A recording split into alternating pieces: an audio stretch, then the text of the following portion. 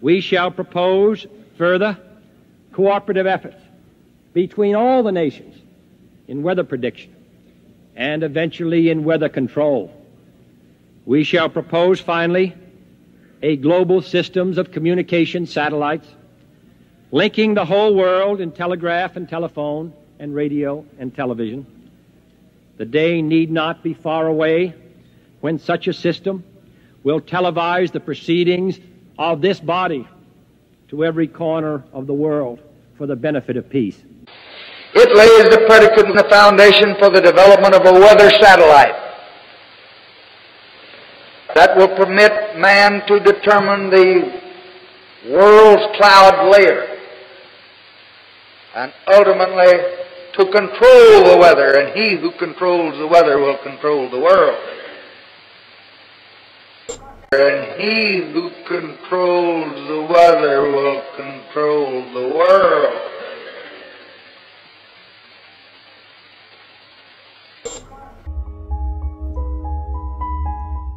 Originally approached me in 1984 to find a use for the natural gas on the North Slope of Alaska, which they could not sell.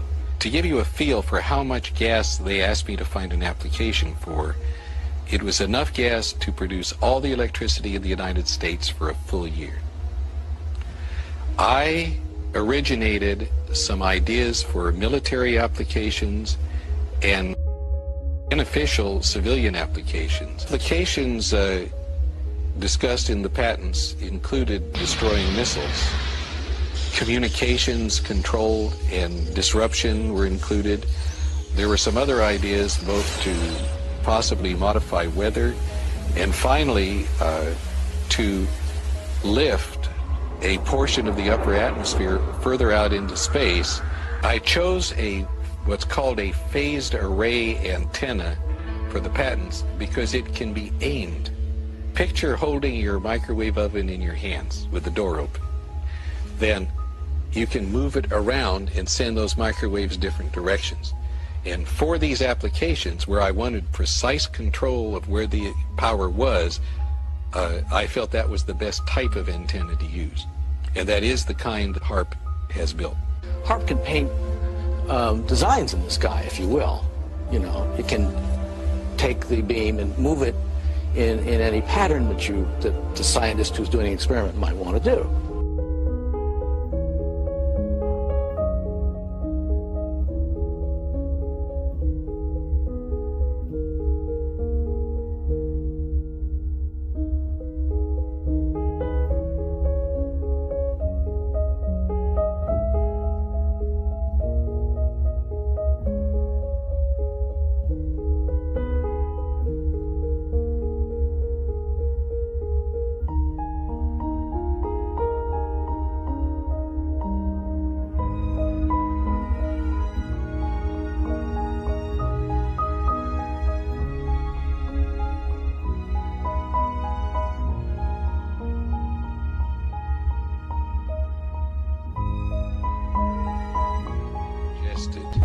If you beamed it for an hour and a half, that would equal the energy in a hydrogen bomb.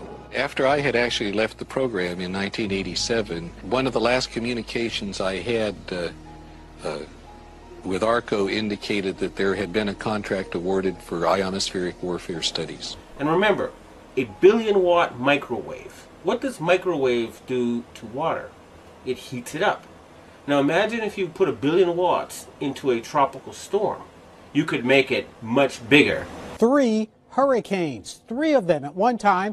The instant that we energized it, there was between a 4 and 4.5 on the Richter scale earthquake that occurred. We were so amazed about what seemed to be cause and effect. We get to an area that has a high propensity for earthquakes, in an area known as the megathrust of the Pacific Northwest. We turn it on, and an earthquake occurs. Is it more than coincidence that since going online, some experts have reported strange weather anomalies, including massive floods, hurricanes, and earthquakes? HAARP went online in 1994, and construction continued until 2007. There are reportedly a total of 5 known ionospheric heaters, including HAARP, in the world today. There are possibly 20 other ionospheric heaters in existence all over the world. Hello, my name's Al DeChico. I live in Golden Valley, And I understand that this is a federal issue. I understand that from speaking to the governor's office, that they cannot or will not even make a statement about this. My question is, have you tested the rainwater? And if you haven't, have you seen the results of our rainwater tests? And also, are you aware that many of the people sitting in this room right here have very high levels of barium, aluminum, and strontium in their blood? People are getting sick and dying. And we want the ADEQ not just to give us a little speech today, but actually to maybe perhaps speak out against it if you know it's going on. And if not, I would suggest you do a lot more investigation. We've been doing it for years. So I'd like a comment on, one, the rainwater, what's in it, and two, what's in our blood. And if it's not coming from geoengineering, is it your responsibility to investigate that and tell us where it is coming from? Thank you. Another example is the array of technologies, often referred to collectively as geoengineering, that potentially could help reverse the warming effects of global climate change. One that has gained my personal attention is stratospheric aerosol injection, or SAI, a method of seeding the stratosphere with particles that can help reflect the sun's heat in much the same way that volcanic eruptions do. An SAI program could limit global temperature increases, reducing some risks associated with higher temperatures and providing the world economy additional time to transition from fossil fuels. This process is also relatively inexpensive. The National Research Council estimates that a fully deployed SAI program would cost about $10 billion yearly.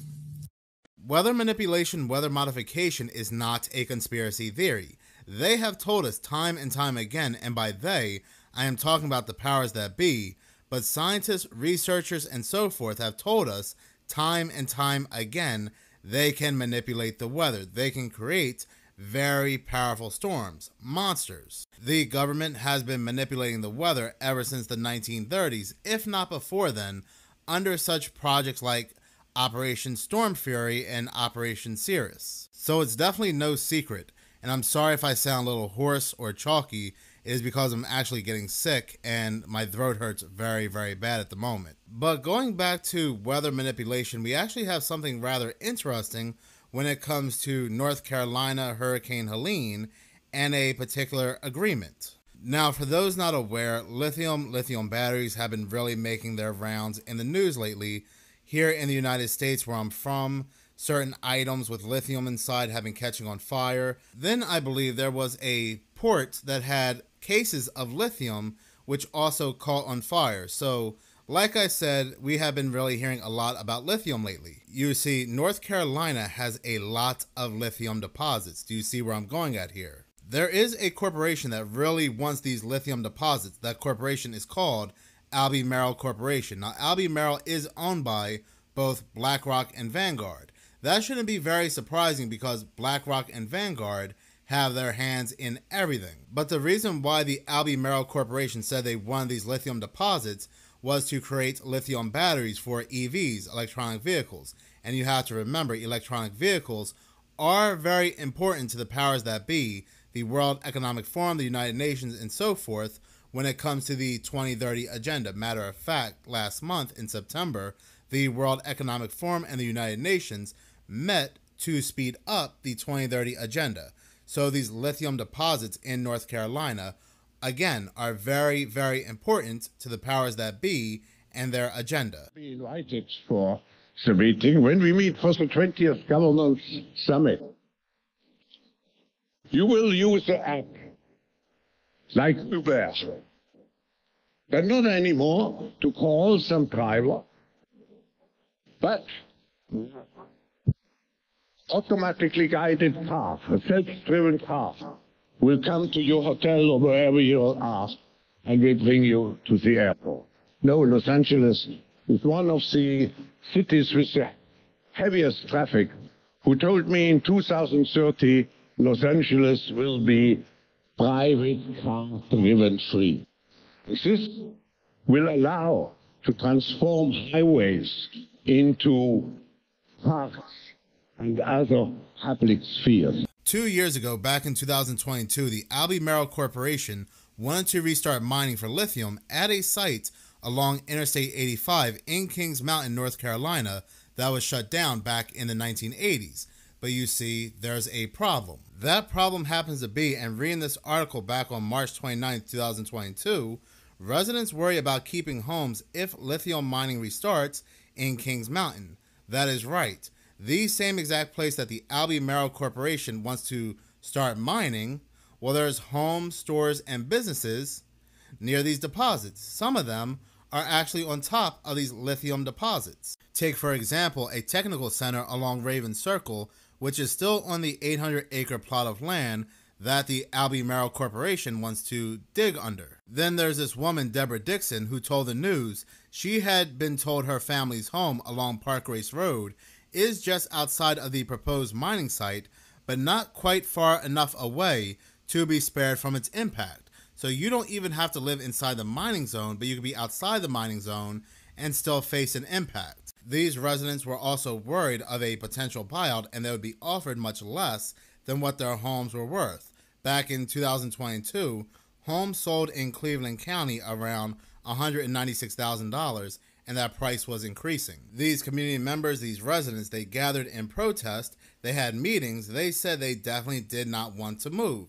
Buying a home is very difficult. There were even people who lived farther out who also had questions about the impact of air and water quality, and when these questions were raised to the Albemarle Corporation, well, they had no response. These residents were going to put up a real battle. They were not going to move. Well, flash forward to February 2024, the Albemarle and the BMW Corporation announced a multi-year agreement to supply battery-grade lithium to BMW for use in their electronic vehicles. The agreement will begin in 2025 and includes a joint research interest in developing safer and more energy-dense lithium-ion batteries. But not just BMW, the Albemarle Corporation also had an agreement with Ford Motor Company and Caterpillar. But it doesn't end there. It does not end there. The Albemarle and the United States Department of Defense awarded Albemarle a $90 million agreement to support the expansion of domestic lithium mining and production. The agreement will help Albemarle reopen its Kings Mountain, North Carolina lithium mine, which is expected to be operational between 2025 and 2030. So with the United States Department of Defense help, the Albemarle Corporation will be able to mine in Kings Mountain, North Carolina, where we have all these residents, stores, and buildings that do not want to move. So what happens when residents do not want to give up their land?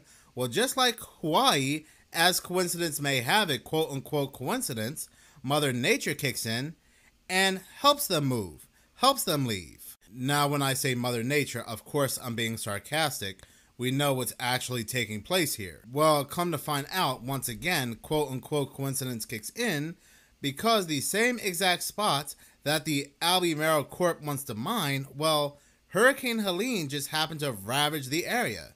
This area was the most impacted by Hurricane Helene. We are talking about towns wiped off the map. This individual on TikTok, she goes by @HolyKila, has some really interesting things to say about what's taking place with Hurricane Helene and this agreement. I'll tell you what I find suspicious as shit, that one of the areas affected by Hurricane Helene is the world's largest lithium deposit, and the DOD just entered into an agreement with this company right here to mine lithium for electric cars starting in 2025. Now that area is completely devastated. This is a $90 million agreement between the DOD and this company right here to get Kings Mountain, North Carolina lithium mine up and running by 2030. If that area has been inundated, is in a disaster zone, then the government can come in and do eminent domain, and they can pay you what it was worth 5 years ago rather than what it's worth right now. Imagine that your home has turned into a watery lot and the government comes to you and says, hey, I'll pay you what you paid for it.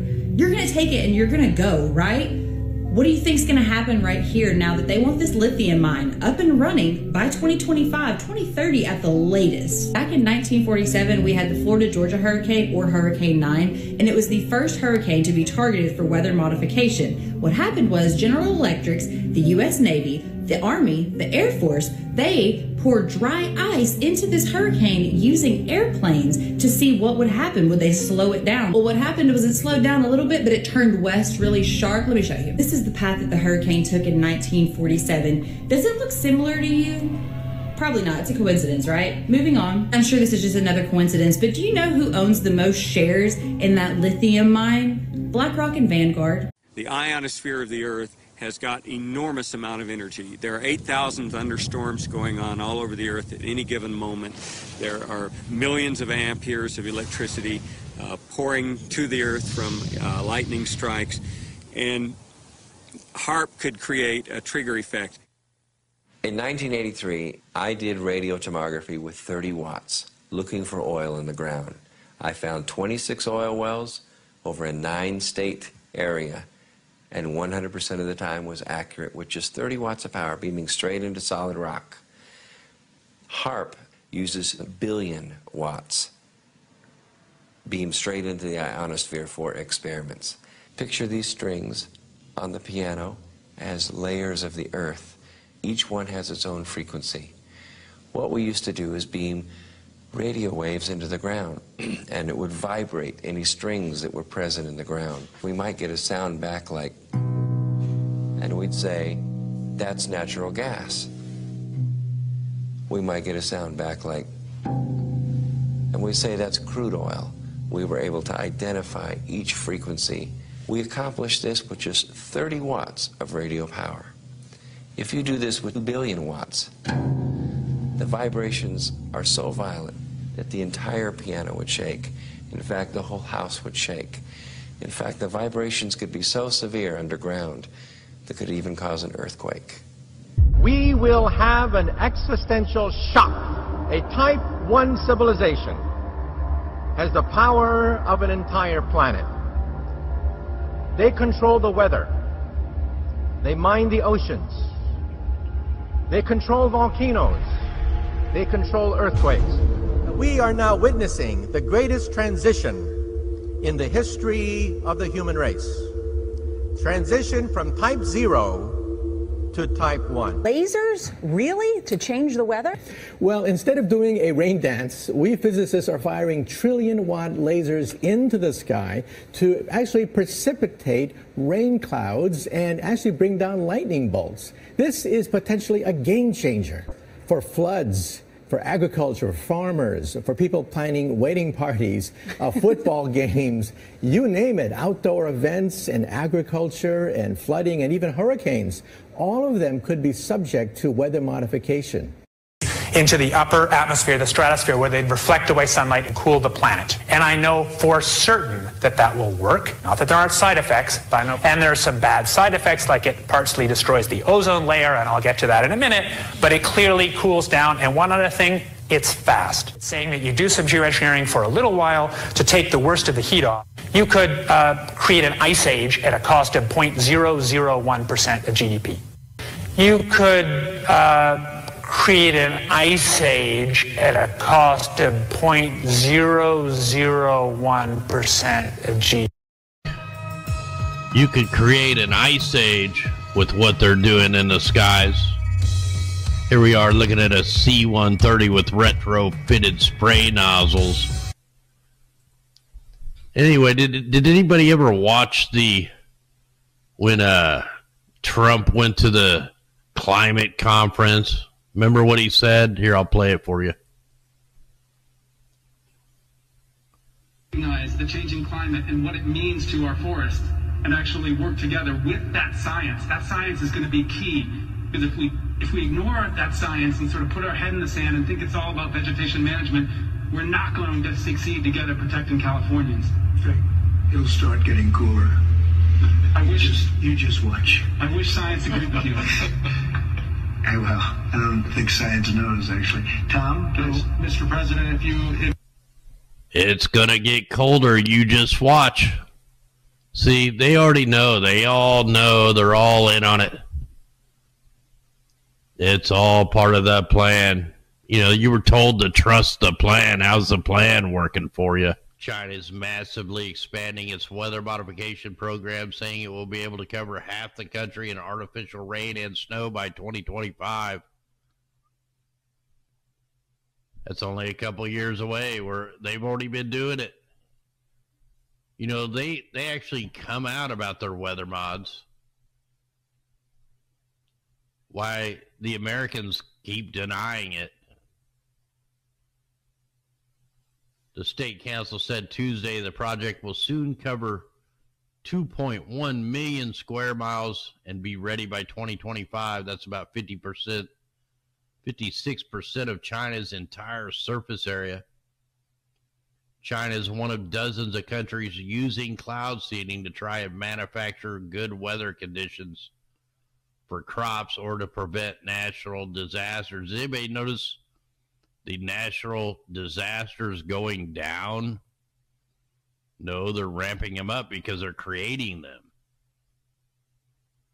So they're going to be spraying more silver iodide and liquid nitrogen into the clouds, along with all the electromagnetic rainmaking they're doing, electrostatic rainmaking. You got all the HAARP facilities and ionospheric heaters and VLF transmitters and all that stuff. You got Solar Warden, the secret space program.